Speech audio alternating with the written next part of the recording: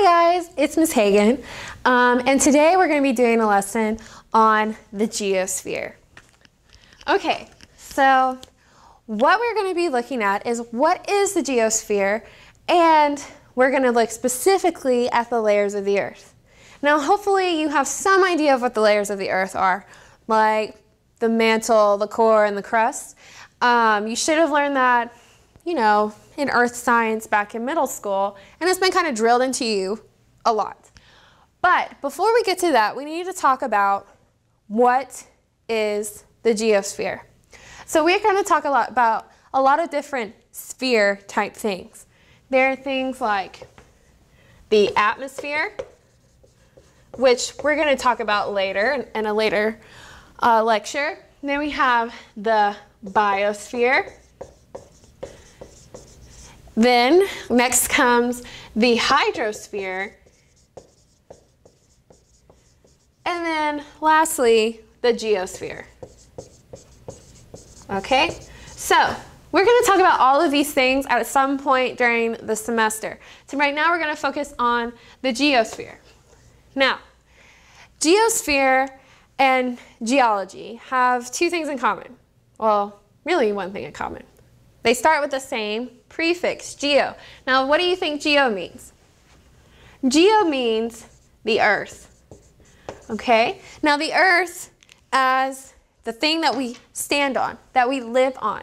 It is talking about the non-living function of the earth. Yes, the atmosphere is non-living, and the hydrosphere is non-living. Hydrosphere has to deal with water. But this is the non-living things that are actually in the earth, on the earth, make up our earth. So what we're going to be looking at in the next few lessons is we're going to be looking at the layers of the earth, the plate tectonics, and the rock cycle. Now you might be like, oh, rock cycle. Don't worry, that is going to be awesome. We'll make it fun for you. Okay, now layers of the earth. I'm going to draw. I want to be up close and personal with you and honest. I'm not a very good drawer. It's just not a gift I was given in life, and that's okay. I'm also not a very good speller, so if there's a word misspelled, I'm sorry if it bugs you. Just go by what I'm saying. That's usually what I mean over what I've written. So the first layer we're going to talk about is the crust. Now, you should know a little bit about the crust. I mean, we do live on the crust. Well, technically, we live on all the layers of the earth, but the crust is the one we encounter all the time. Now, the crust is, I'm not talking about the crust on a bread, but breadcrumb to the front office. Breadcrumb to the front office. Ooh.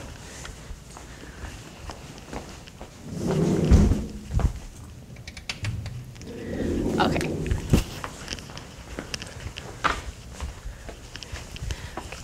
Okay. Now, I'm not talking about the crust that's on bread, although that's a really, really great analogy. I'm talking about what we are hopefully sitting on or walking on or doing all kinds of things on. The crust is the thinnest layer that we have of the earth. It only makes up about 1% of the earth. So 1% of the earth. Okay? Now, I told you that crust on a bread is a pretty good analogy, and it is, because if we think about a piece of bread, okay, and in that piece of bread, let's just say it's honey wheat, because I like honey wheat bread, it's delicious. If you're getting a piece of bread, you have the crust. And the crust should be pretty thin. On most loaf breads, it's thin. And it's thin in comparison to the whole piece of bread. Okay? Just like our crust is really thin in comparison to the whole earth. So, it is not only the thinnest layer, it only makes up 1%, but there are two types of crust. Okay? Two types. Those types are continental, and oceanic. Now, as scientists, we are not necessarily known to be the most creative people in the bunch. All the scientists have to be very creative. But we're not very creative when it comes to naming things. We either name things after ourselves or we name things exactly as we mean them to be. So, with that being said, oceanic crust and continental crust should completely give away where they are located. Oceanic crust, yeah, you're right. It should be located in the ocean. Continental crust, continents. Continents. I can't spell continents, okay? It's a problem word for me. But this is where they should be located. All right, so we have continental and oceanic crust. Both very important. Now, one of these is more dense than the other. Now, when I say dense, I mean one is heavier than the other. Okay? Now, it would make sense that continental crust is thicker. This is the thicker crust because there's more of it. Okay? The oceanic crust is going to be thinner than the continental crust. However, continental crust does not have a higher density than the oceanic. They kind of go like this, okay? Continental, oceanic. There we go. All right, so that's what you need to know about crust. Now, after the crust comes, and you guessed it, the mantle, okay? Now, the mantle is really interesting. You might have learned the mantle as the middle part of the earth. Now, the mantle has more pieces to it than just the mantle. I like to think of the mantle like this. My last name is Hagan. People know me and my family as the Hagans. Now, at my school, people know that I teach there and my dad teaches there. Okay, so you might say, oh man, you got one of the Hagans as your teacher? That's so cool. Or crap, you got one of the Hagans as your teacher. I don't know how you feel about me. That's okay. But you might not just mean me and my dad. You might mean my mom because my mom's a teacher too. My poor brother, he has no hope. He really doesn't. He thinks he does, but he doesn't. So the mantle has 3 different pieces underneath it that make it up. We have the lithosphere, the asthenosphere, and the mesosphere. So, to go back to my analogy, you may say, oh, well, you have one of the Hagans as a teacher. Well, yeah, you might, but do you have my dad, Paul? Do you have Renee? Or do you have me, Claudia, as your teacher? We all fall under the term Hagan. Just like these 3 parts of the mantle fall under the term mantle. Mantle is like an umbrella term. It covers and encompasses these 3 things. Okay? Overall, the mantle makes up 80% of the Earth's mass. So yeah, that's a lot. That is a lot, okay? It's really big. The mantle makes up over 80% of the Earth's mass. Now, there is the upper mantle and lower mantle. So I will go ahead and tell you that these 2, the lithosphere and the asthenosphere, these are upper. Mesosphere, poor thing, it's lower. So another way I remember this, the top 2 are like my parents, and this is me. They go together. They're higher up in the hierarchy of my family, okay, than I am. So they are upper. Now, the lithosphere is where the tectonic plates are located. So this is the tectonic plates home. Now, the one thing about the lithosphere that's important to remember is the lithosphere sometimes can be classified as both mantle and crust. Some geologists classify it as that, some do not. I like to think of it this way. The lithosphere is the gray in between black and white. So it is the middle part between the crust and the mantle. It has characteristics, a little bit of characteristics of both, okay? So we have the lithosphere, which is where tectonic plates are, and we're going to talk about tectonic plates later on. Then we have the asthenosphere. Now the asthenosphere is where it supports the tectonic plates. Tectonic plates. Okay? Now, not only does it support the tectonic plates, you might be like, well, is it solid or not? Yes, it is solid, but it is rocks that are moving. Okay, so it is solid, but slowly moving.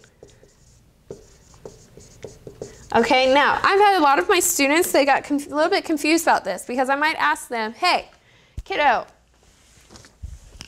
where are the tectonic plates located? And they might say, well, Ms. Hagan, tectonic plates are located in the asthenosphere and they're located in the lithosphere. And I'd be like, well, you got half of it right.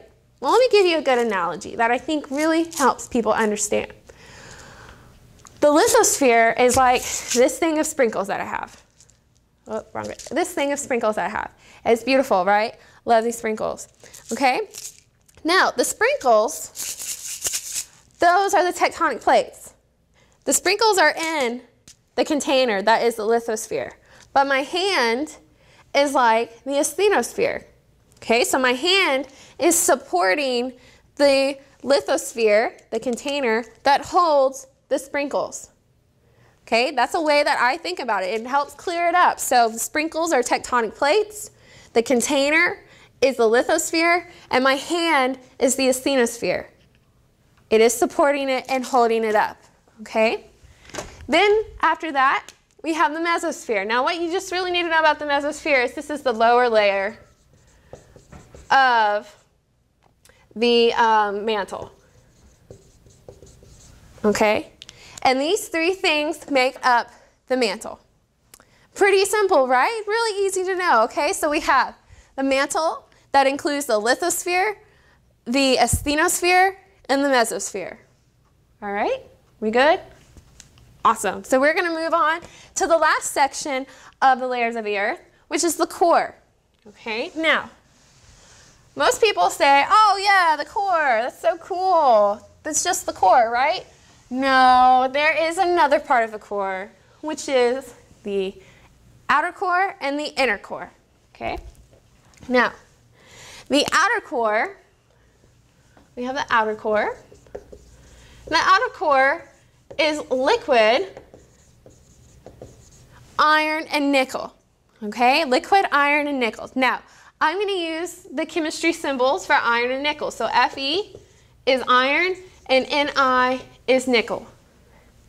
Now, I've had students ask me, well, Ms. Hagan, how do we know that it's iron and nickel? And you know, that's a really awesome question. That's a great question to ask.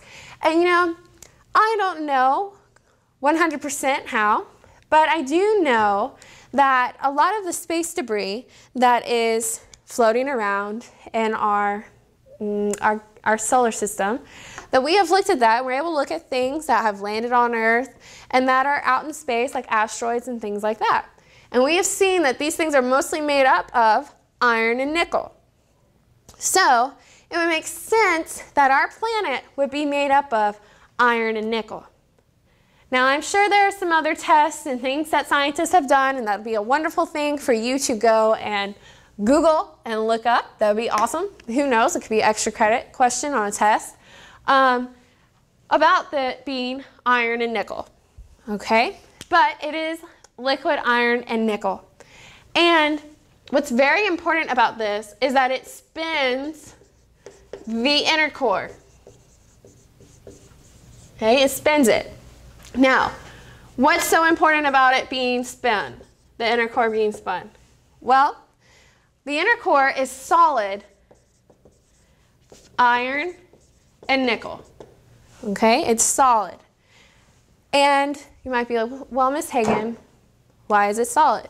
Because it experienced so much intense pressure and there's so much heat, it's hot down there. We would not last at all, okay? So much pressure that it is a solid. Why is it important that it is being spun? it's important that it's being spun because what happens, that creates our magnetic field that is around the Earth. Okay, now the magnetic field is really important because it protects us from space junk that's flying around. Okay, if you've ever seen or have watched videos or seen pictures of the Northern Lights, aka Aurora Borealis, okay, if you've seen those, what that is it's space junk coming in and hitting our magnetic field, and we're seeing it disintegrate in the magnetic field and seeing the different colors. So that's one reason why this is very important that this happens. Another thing that's really important about it, it's why our compasses point north. Our needles point north on that because of the magnetic field. Okay, so these are what you need to know about the different layers of the Earth. I hope that you're able to get something out of it, and if you have any questions, feel free to hit me up. You guys have my email, and I look forward to our next lesson. Peace out, Girl Scout.